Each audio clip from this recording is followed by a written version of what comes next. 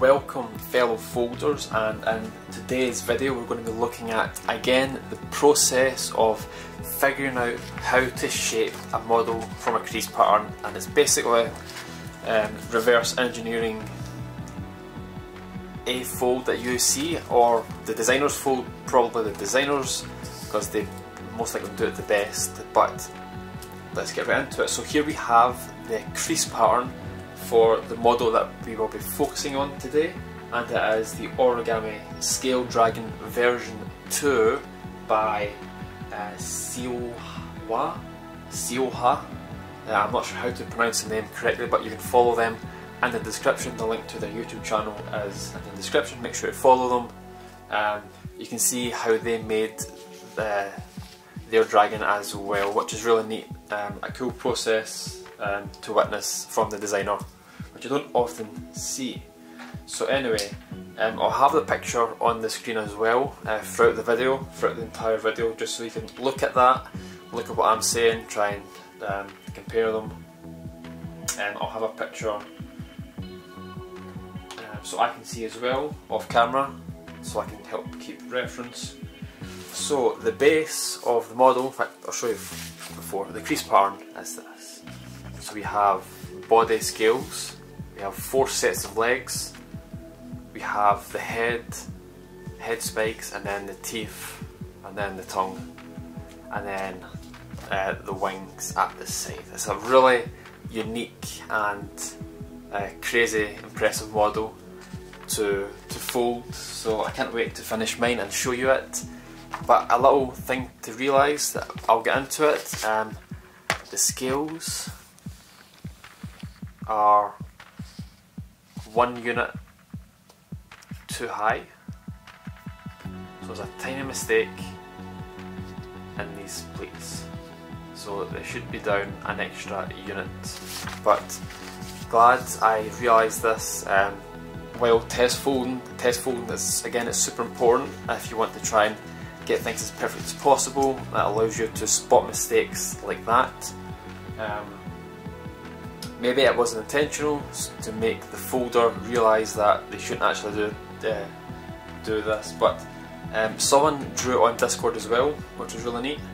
So I'll have a link to that in the description as well. So if you want to download the coloured version of this with the correct, they have fixed that part. They must have realised that as well, which is really cool. So you can download that. I don't have that on me here. So the base of the model is this. It's basically what it looks like. I have pegged it just to show you how it looks. It's easier to show it this way because it does open up completely. So it's a bit easier. Yeah, I'm zoomed all the way out to show. So if you can't already tell, we'll go through it. Let's take these pigs off. So in the centre we have the body pleats, which is here. We have 4 sets of legs. In fact, we'll go with the tail, which is just this end part here. Then we have 4 sets of legs. So if we're holding it like this, and then this is how the model will be: tail, tail. So back leg, front leg, and front leg here, and then the head is all this big crazy part right here, and then the wings. So you've got to this part, you've managed to collapse the crease pattern. How do I go about turning this into this? I don't know if the picture will be up here or here, but I'll keep the picture on the screen for the entire duration. But how do I go about turning this that somewhat has a resemblance to the model, to the finished model, into the finished model? So we're going to go through the process of that. Hopefully you can learn some tips and tricks on how to do that. Okay, let me bring this up a little bit more.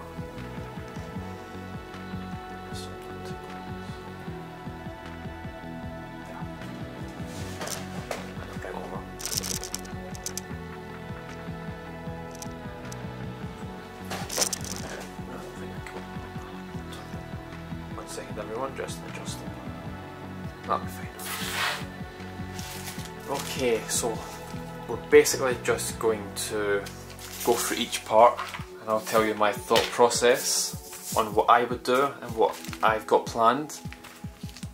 So if we look at the designer's fold, we have the tail. We'll start with the tail first. So assuming that if you don't shape the tail, if you just glue all the layers, and then this is what you'll get. Basically like reaging, near enough. It's very similar to reaging. And the designer's fold, he has done the dorsal spines. So now on my picture. So he's done the dorsal spines on about 3/4 of the tail, and then he's sunk an extra unit into the body to get it nice and thinner, and then he sort of just curved it up, and then the point it's really come to a point at the end. So it's most likely just a matter of trying to. I'd probably play about with this before I decided on how I would do mine, but it's most likely just thinning it down. It looks to be he has maybe an extra spike at the very edge, but again, it's, yes, I mean, you could get away with that with just a sinking all the layers to get it nice and thin, and then that would be that. So let's take these off. So what I thought about doing is, now I think it would probably be easier to do this just for the back part. So what I'm thinking is I will shape the dorsal spines as normal from the back leg upwards, because it does get quite thick because you're having to compensate for all of these layers and the thickness of the body. Look at the size of the thickness. So we have the main body to the back body. It's much more thinner, so I think it would be much easier to do it on this part. So what I'm going to do is shape the dorsal spines as normal from here upwards, and then here the body will get 1 unit smaller. So again, what I'm thinking is I'm going to make a mountain fold here, which I already did. I will then do it like this. Let's see if I can get it all the way up. Because when I shape, I'm always trying to do things different. I don't want to reproduce something that's already been done, or I don't want to try and have the same thing as a designer, because even though that is perfection, I would like to try something new. Again, there's absolutely nothing wrong with that, it's just personal preference for me. I would like to try and have something completely different. In a way, I would like mine to stand out. So, once I do that, I would fold it over. In fact, let me do it on this side as well. Probably easier to show. Because when I was playing about with this base, I realised I think I can do this for the bottom half, because I think it's going to be a really something different. I think it's going to add a really nice, more fierce touch to the model. But I don't think I'll get it all the way up on this, so let's just leave it like that. So once we have 4, I'm going to try and peg it as best as possible. So let's just peg it here, that seems good enough. Let's just add 2 pegs. So because we have sunk an extra, there's a half a unit into the body, it's not going to be super thin. No, the same thickness actually. Oh, wrong one. I did the wrong part. So it's this one here. I was wondering why it wasn't symmetrical on both sides. So this one right here.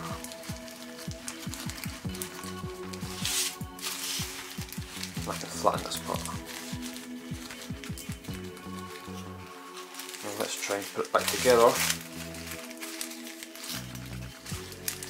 well, I have done that, not for the entire thing. It will take a bit more work to get it neater for here, but the idea is if I can do that for all of it up to the bottom part of the body, then I will have 4 layers, 4 edges, which I can then make 4 sets of dorsal spines. So I think that would be a really cool idea. Again, what I would then do, instead of making it as normal, like down and then up all the way, I would make it up a little bit. So not fully up all the way, so like how you would normally do a dorsal spine. I'll leave a little bit of extra at the top, so it's got that sort of blade edge, so it'll come down, up, then up, down, up, up, if that makes sense. But yeah, that is the idea. I don't have a pen on me to show you. I've got a pencil.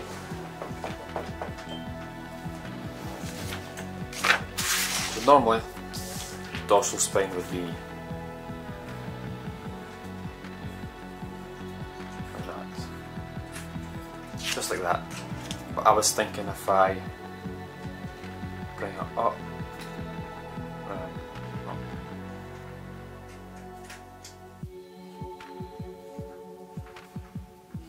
it's going to be such a bad drawing, trying to do it a bit more accurate.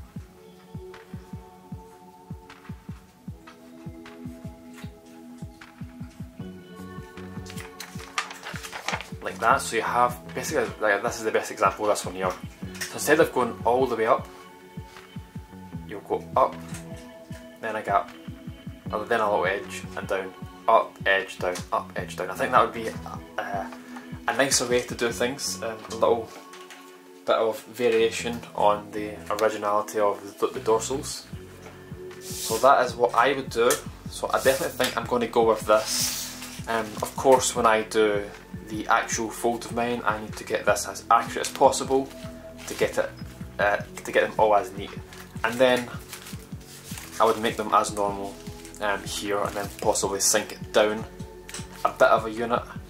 If it ends up being too much, I can make them as perfect as I can first, then I could glue all the inside, and then just simply just push it down. If I think the body's a bit too big compared to the tail, because this way the tail will be much more like razor sharp. I can imagine it, I can feel it, so it's definitely what I want to do, so I'm definitely going to be doing that. Okay, I was thinking as well for the scales, I don't know if I will shape them or not, but I think if I do shape them, that I will shape each one completely different. Though I still need to do a test on this to see how it would look, so let me just try an example of this. I don't know how well this is going to work. Let's do a 4x4.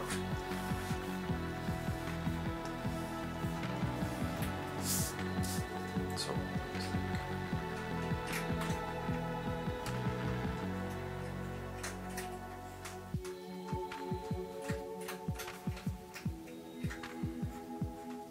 but anyway, normally you would have just scales like that. But I was thinking, no, when you do this, you would pull out, you would reverse fold up the same amount of paper for each individual, every one, and then you would sink it in, of course, to get your scales. But I was thinking if I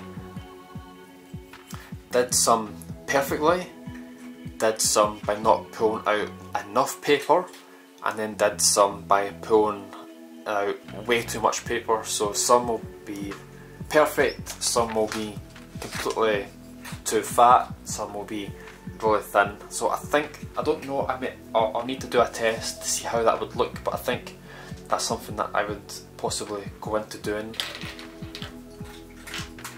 So that way it holds together the scales, because if I don't shape them, I most likely need to somehow glue them, possibly. I don't know yet, because you have this bulge and then the scales push out. Again, that could be a nice little cool effect, but at the moment I definitely want to go with those scales, so I need to do a test on those to see how they look. Right, next we have, I'll just go with the back legs. All 4 legs you collapse the same, and they all have basically the same base. So this is what it looks like when you originally collapse it, and then you just need to open it up and then form the transition units wherever they are. It's like 2 or 3 layers up.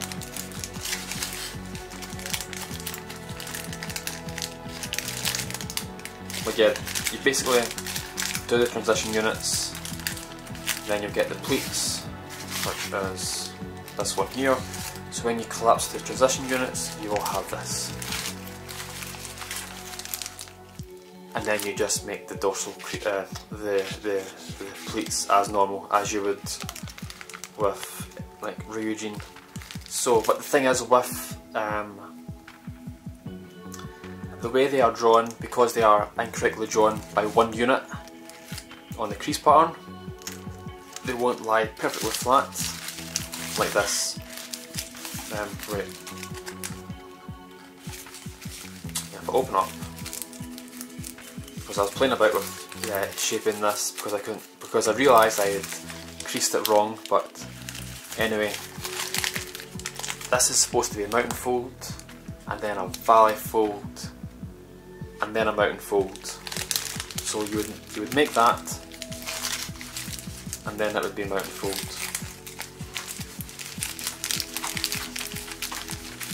Then this would be the mountain fold.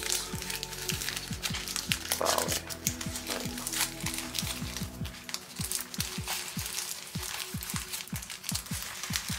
So that's how they should look. But because the scales are creased 1 unit too high, you can see what's happened. We have scales on the right hand side, but none on the left hand side. So bringing them down 1 unit will fix that problem. Because when I did this, I was thinking, why is it not lying flat? I'm doing it correct, why am I getting this type of result? I looked at the crease pattern, I compared it to the video of the designer collapsing his, and with the picture on the screen, I noticed it was a unit too low, so we needed to add an extra unit into that. And then once you do that, it's just a matter of giving it a nice curve, reverse folding the parts at the bottom, thinning them down to make the toes or the claws, and then again just giving it a curve depending on what type of posture you want. The designer has it on the ground, but he just has a nice little front curve, and then the claws flat on the ground. So that's a really nice one. I may consider a flying or somewhat, so I need to go about planning that. Again, it's just to try and keep it different from the designers, it's just what I like to do. So you would do that with all 4 legs, because they're all the exact same, and also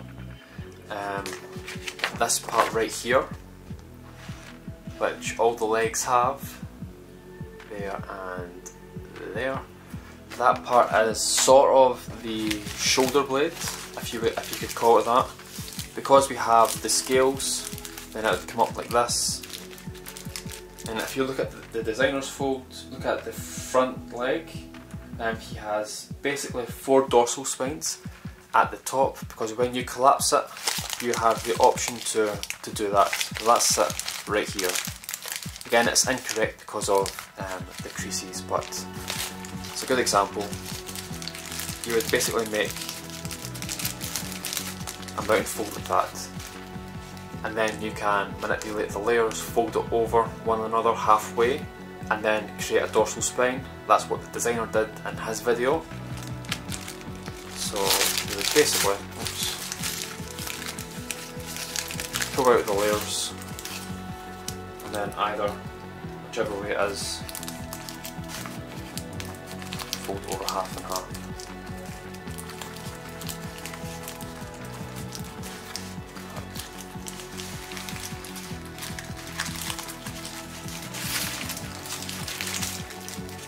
And then reverse them for dorsal spines. But that's terrible like this, but it's what the designer did.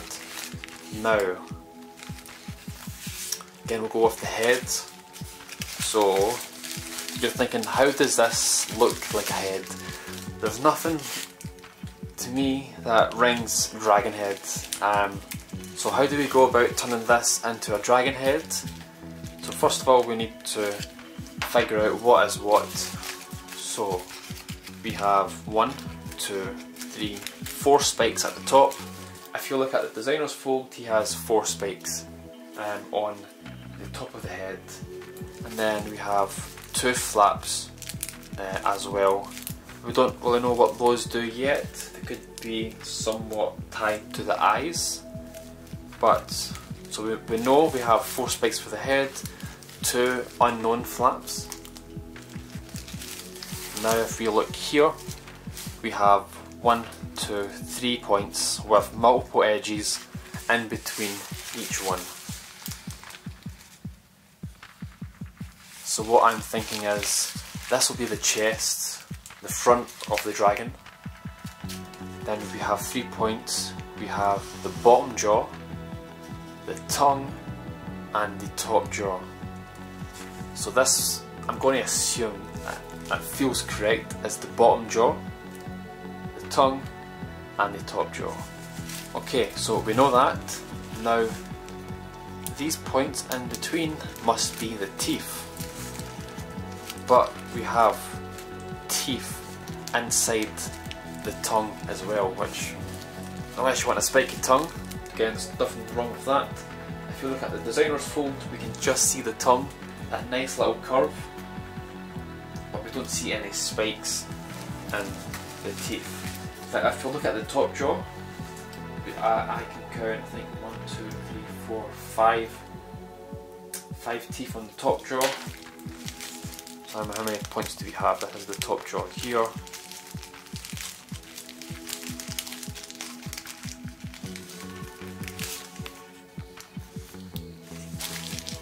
Let me just see. 1, 2,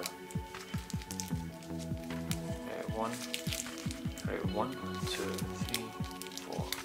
At least 6, I think. Let's check the crease pattern. So 1, 6. We have 6 on each of the top and bottom jaws for both sides. So we have 6 potential teeth that we can make for the top and bottom jaw. Now, the thing with the designer's fold that I personally don't like about the mouth, it looks like the mouth goes all the way to the back of the head. That's the only thing that I don't like about it. So what I would possibly do is thin down the teeth as normal. You can't really pre-crease this, because if you fold bisectors they will create the sort of gusset forms that you see in the ancient dragon on the sinks on the body. They won't meet perfectly at the point if you fold edge to edge, so you need to just fold it slightly less.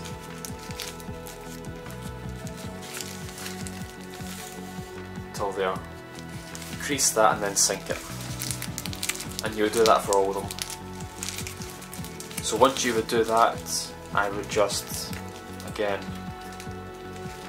once I have them as thin as possible, I would start with the back one and then pull it up, and then again try and thin it down as much as possible. I want to try and make this as scary as a tooth as I can make. So I want to try and give it a really nice deadly curve like that.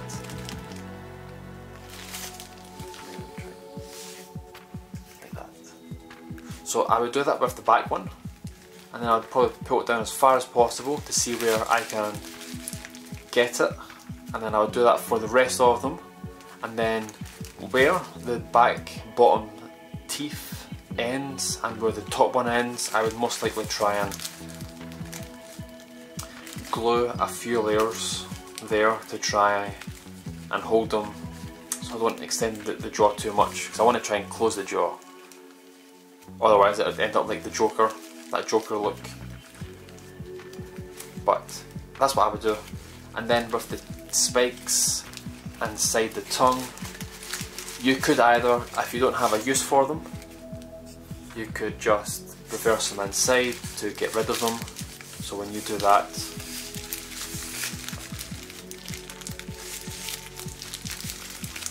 Once you do that, you have the tongue, and then it's just a matter of however you want to go about reversing to make it thinner. You can do that. Either just reverse folds, you can sink them,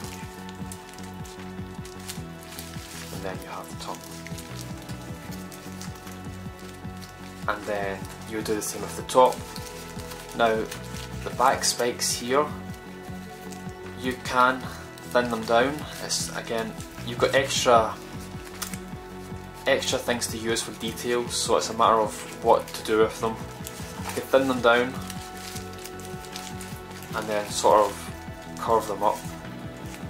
Maybe make some like side head spikes, something like that. Because you have, how many do you have of these ones? You have 1, 2, 3, so you have 6 potential extra spikes to add somewhere on the head. So it's just a matter of where to go about doing that. I'd probably form the mouth first and then decide where to do that. But you can add them, you can hide them, it's entirely up to you. Now, the eyes, again, the eyes are one of those things that you can add, you don't need to add. You have 2 extra flaps to play about with how to go about doing that, or you can use it to add more detail. Then you can fold that behind and then just create a simple eye, similar to the ancient dragon, like that. Oops. Stay behind. Like that. And then you can puff it out, or you can do the same with this one, the bottom one underneath. Might probably not, because you can attach that to the top jaw and then the bottom jaw, like that. So we're already starting to have an eye resemblance, a face resemblance. Again, get those teeth formed in, we'll have those spikes up. You can shape them however you want. Because you have extra layers in the head, and you can, I did do it for this one just to see what it looked like. You can unsink one edge, you could thin it down, so you'd have a spike, but then you'd have 2 spikes at the end of it. Again, however you want. It's just a little thing that I like to try all the possibilities that I can think of before I shape, to see what I like, to see what I don't like. But again, already we have a nice resemblance on the head. And the cool thing about the eye is you can form it like that, you can open it out, you can put cotton wool on it, anything hard, puff it out, recollapse it, and then form like edges. You can even create like an eyebrow sort of thing, like that. So you have the eyebrow on top, you could fold that part over, just bring it down slightly, just over the nice puffed eye. So that's again something that I will actually probably do, but I'll need to do a bit more testing on this to see how it looks. And then finally the tail, the wings, it's just a matter of personal preference. The designer, from the looks of it, has kept it really simple. So we would need, first of all, let's just peg this back together, just to try and make it easier to show. Zoom out. So we would first of all need, let's just create the shape that you would want. So like that. So you'd have it curved at the bottom and then like that. Now we have multiple layers, most likely.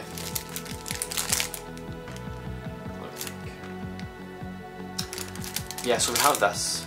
So what we could do is make this part the thicker part at the front, which will have a nice curve, and then we can just, I think that completes it.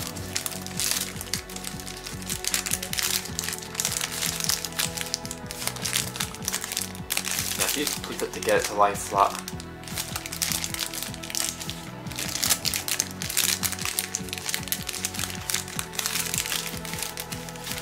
You would keep it here flat and then spread the pleats. And then once you do that for those ones, it'd be easier if you have a peg here to basically create what's that called again? The pivot point for where these pleats will start and where they will finish.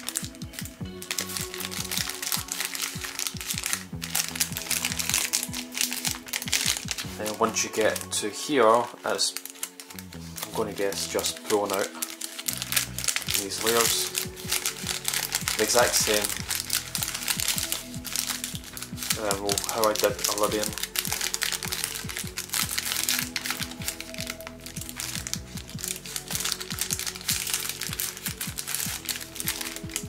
So let's see how much we can get in terms of volume.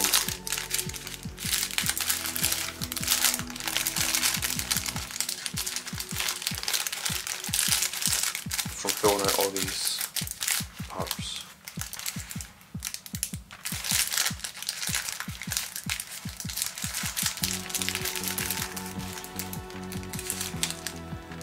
I'm really curious to see how much we can get.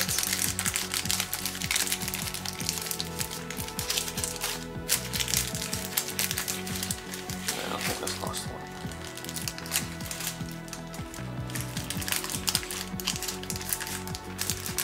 Like that. So looking at it, we don't have that much volume, so I think maybe the designer also did the same for the other side. He just completely pulled out all the layers. So let's put it on this side as well. So we're basically creating like a leaf shape. And it's a good idea to have a test fold as well, because you can play about, you can decide what you're going to do, and if you have ideas for things, you have the test fold to test them out to see if they'll actually work.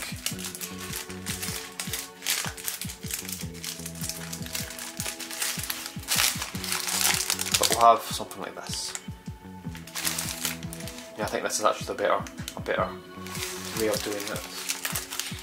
I don't think I've pulled them out all the way. I'll do one more because the front of the wing on the designer's fold isn't super small. It goes up to the head, so I think if I curve the head up, yeah, this is the perfect size.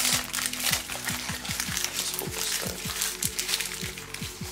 If I curve the head up here, and if you can see, if you look at the picture, the front thick part of the wing is similar to the size of the head, so I probably could throw out another one.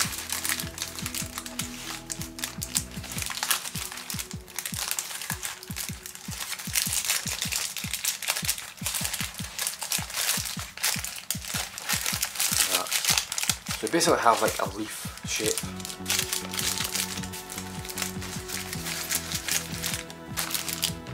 And then what I would do is, if I were to do this, I would glue, first of all make sure it's all nice and flat and as best as I can get it.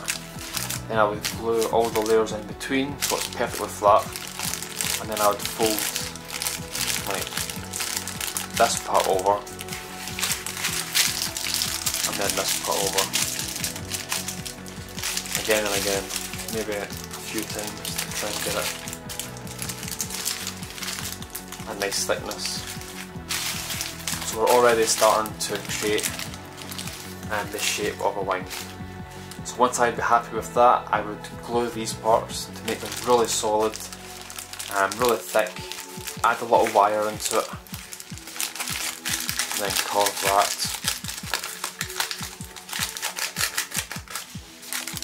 So we have the front of the wing.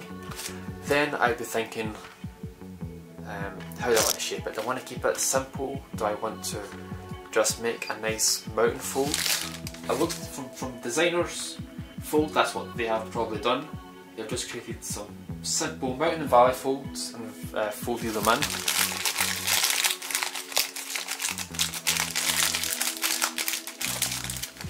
yeah, I'll probably keep the pleats in place, but I think I've pulled some apart. But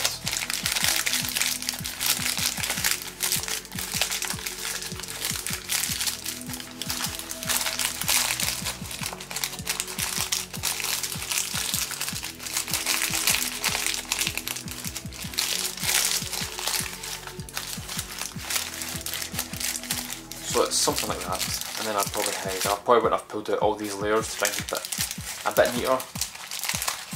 Probably fold some of those behind.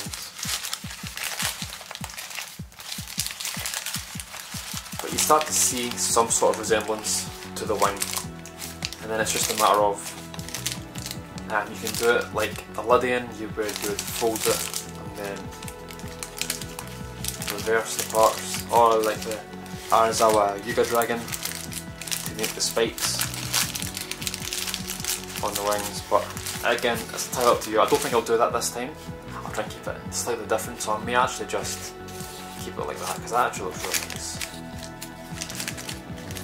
But yeah, that is basically it. Once you would have all that done, you would just a matter of think about how to posture the model. How do you want it? I want it to be like the designers, where it's on the table, a nice little curve, it's standing, or do I want it to be sort of flying, like levitating, so the tail's just hanging down, and then it's curved, the arms are out, they're up and out. I'll just show this one, so they're up and out, that's the back leg, up and out, or hanging down, so it's basically flying up but hanging down. So yeah, that is basically the thought process that I would do when making mine, and it's what I do for every model.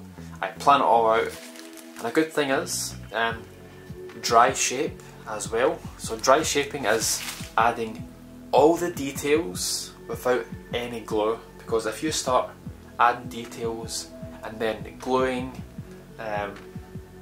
you may realise, oh, this wasn't actually a good idea. Oh, but I've glued it, I can't really undo it. If I do undo it, then it may rip the paper. There may be glue marks. Like, just say I did this, I glued it, then I realised, oh, it's not going to work. If I pull it apart, this part will get seen, there will be glue marks there, and it will be a mess. So if I can do all this dry first and then go, okay, it's going to work, or it's not going to work, and then I can decide. So it's saving you that little bit of, it's saving you not ruining all that work that you have just done to put in this model or a model. So yeah, that is it everyone. Thank you all for watching. I can't wait to show you my fold of this. I'm going to get back onto collapsing it. It's been a while since I've touched it. So anyway, that is it everyone. Thank you all for watching, and I will see you in the next video.